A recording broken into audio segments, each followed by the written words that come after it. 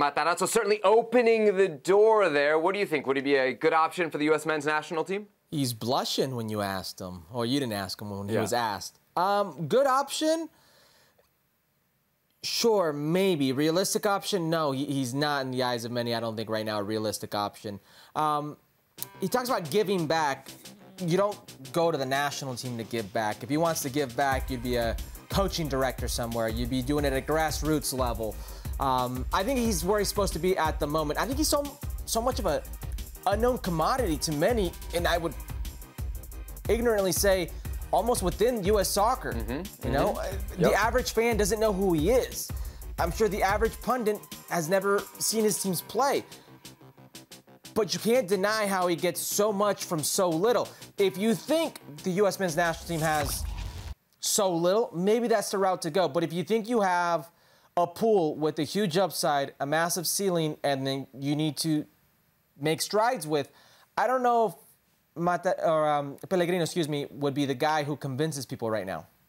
So what do you want from a national team manager? We talked about this after the World Cup when we were talking about who might take over the U.S. job, the Mexico job. And I think because so much of a national team's work comes down to tournaments, you need somebody who can get results. Well, where would the manager face more pressure in terms of getting results than a promotion campaign? We know he took Stuttgart up from Bundesliga 2, and trying to stave off relegation, which he did with Stuttgart last season. So we know when you absolutely need to get results, this guy can do it. We know he's versatile. Herc, right? He's done it at Stuttgart, and now he's doing it at Hoffenheim. I think they're 13th right now in a much better position than when he arrived. So I think his resume, at first it was a little bit Stuttgart heavy. Now he's proving that he can do it in multiple places. And on top of that, Herc, he's getting a tune out of John Brooks, who everybody on U.S. men's national team Twitter wants to see back into this pool. I think you could do a lot worse than Pellegrino Matarazzo. I think you should at least consider him,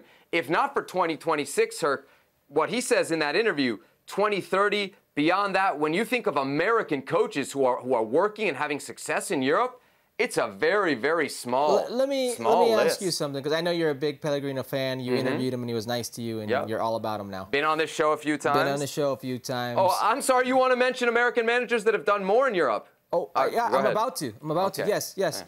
Would you put his resume over Jesse Marsch's? Yeah. In terms of what he's accomplished, yeah. Okay. I mean, where's Jesse Marsch's big European success? Austria. Where's Pellegrino's big European success, Seb? I could turn the same questions around. The only thing I think it's a success to get Stuttgart out of the second division. That's a major success in Europe. You don't think it was a success to keep Leeds in promotion last season?